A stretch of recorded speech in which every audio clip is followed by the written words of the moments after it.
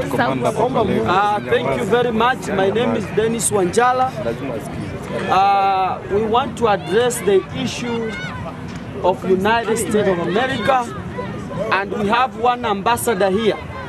We want that ambassador to be recalled by the government of Donald Trump, because this ambassador is the one who has been pushing LGBTQ in our country. So I'm requesting to the president-elect, Donald Trump, please, we request you to recall ambassador who is representing United States of America in Kenya. This ambassador is the one who has been pushing President William Ruto to implement bad policy in this country. The first policy that this woman pushed, and our young people were killed by the police officers, the finance bill of 2024-2025, is the one telling William Ruto to go and borrow money from IMF and World Bank.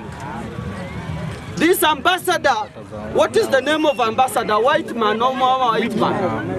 Black man. Meg Whitman. Meg Whitman.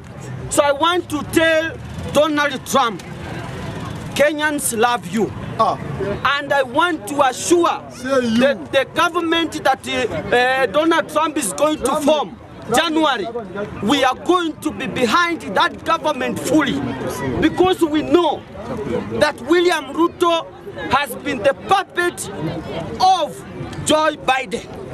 And another woman, what is the name of the vice president Biden?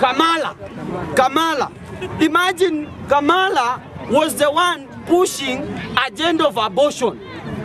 How come? I have come to realize that Kamala does not have an husband. That's why he was pushing for abortion in United States of America.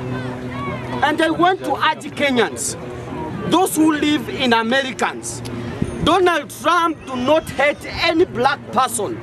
But what Donald Trump was saying, it is a true thing. The American people deserve better lives. Now I have seen blacks in America saying that they wanted Kamala to be president. You are very stupid. Kamala to be president.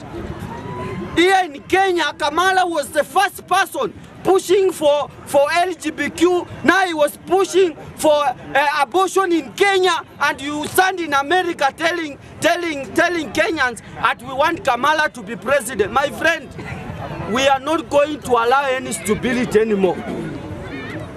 You have seen now President William Ruto is under siege because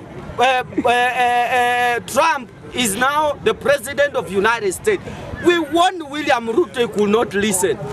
We warned William, don't be the puppet as a key. Don't be the puppet as a key. Saiki memulamba anaanza kutuletea ukumbavu yake. Mimi nataka kuambia wa Kenya, and I want to tell the ambassador of United States, Kenyans do not need you anymore. Please resign and return back to United States of America. Nikiingia kwa mada nyingine, wa Kenya, kuna maswali imeletwa hapa ati sijui Raila akianguke EU akikuja hapa ati sijui Wakikuyu atamsupport ama atasupport Kalonzo. Bwana, wacha niwaambie, hata punda sinachoka. Sema wewe. Si nyinyi wote mmechoka? Wacha niwaambie wananchi wa kusema ukweli.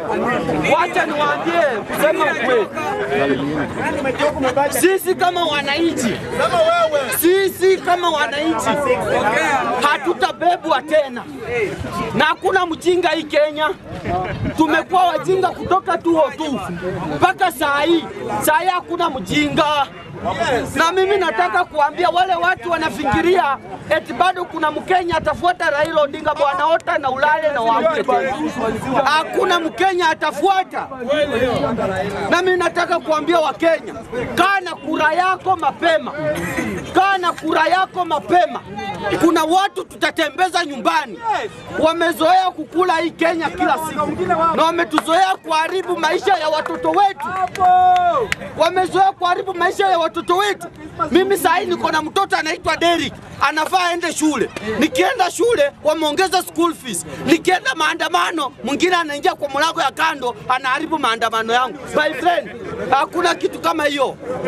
Hakuna. Na mimi nataka kuambia wananchi, kaa na kura yako chonjo. Watu tuzoea hii Kenya. Ati ovyo ovyo tu. Sisi tunasema tunataka good policy, mwingine anakuja kutuambia pana. Mimi ndio najuanga tu good policy peke yangu. Nyinyi wengine hamjui. My friend, mimi nilisema hapa. Na wananchi, adui yetu wa hii nchi ni watu wawili tu. Adui wa hii nchi ni watu wangapi? Wawili. Na kama tutashughulikia watu waende nyumbani 2027, Kenya itapona. Na watu wawili nitawaambia ni nani na nani. Hao watu wawili ni Rais William Ruto na ndugu yake mkubwa Raila Odinga.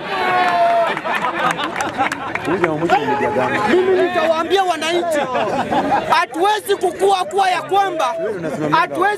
kwa ya kwamba saa hii ukienda saa hii supermarket vitu zimepanda bei. Ukienda shule saa hii Januari watoto wanafungua shule.